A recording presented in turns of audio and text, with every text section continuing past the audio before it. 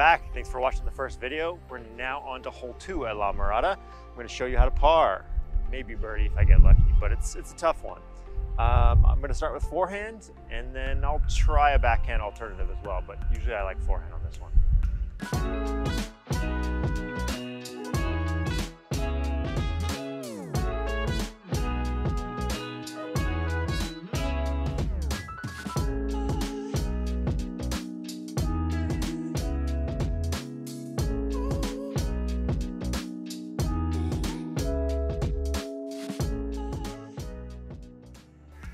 Ideal landing spot is between the 2 trees on the hill there.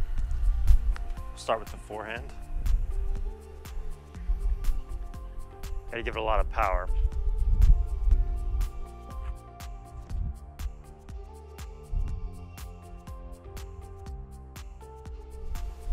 Perfect.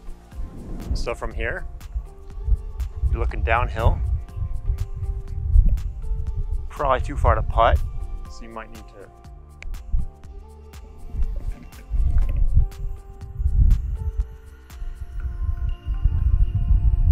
circle.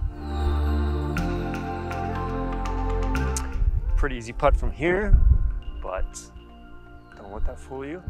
Be patient, and you get your par.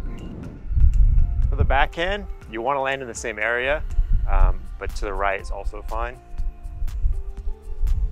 You want it to come out straight and not too high. That was too high. And it's turning right, but that disc flexed out, so it actually ended up okay. All right, from here, you want to probably drop in right to left. So a backhand, a little angle on it.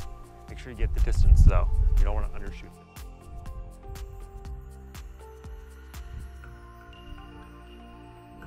Ended up in a very similar spot with the backhand plays, but I could have landed over there if I wanted.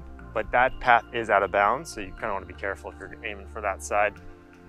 For the putt, again, just concentrate and deliver. Pizza in the basket. We watched the How to Par hole 1. All right, thanks for everyone.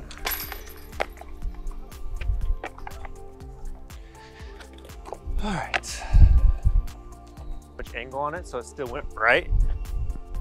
Try to turn it over right. Let's see if I can do it. So that's actually a roller angle. That's terrible. You don't want to do that. That's what the forehand looks like. Not high enough.